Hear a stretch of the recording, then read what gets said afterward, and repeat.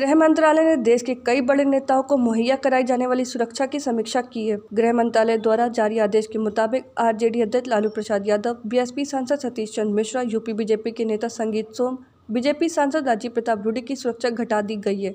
इसके अलावा केंद्र ने यूपी सरकार के मंत्री सुरेश राणा, एलजेपी सांसद चिराग पासवान, पूर्व सांसद पप्पू यादव की सुरक्षा में भी कटौती की है। गृह मंत्रालय ने सीआरपीएफ की सुरक्षा पाने वाले नेताओं की सुरक्षा कवर की समीक्षा की है। फैसले के मुताबिक बिहार के पूर्व मुख्यमंत्री और राष्ट्रीय जनता दल के प्रमुख लालू प्रसाद यादव की सुरक्षा घटा दी गई है। लालू यादव को अब केंद्र की सुरक्षा नहीं मिलेगी। लालू प्रसाद के अलावा बीजेपी सांसद और पूर्व केंद्रीय मंत्री राजीव प्रताप रूडी की भी सुरक्षा में कमी की गई है।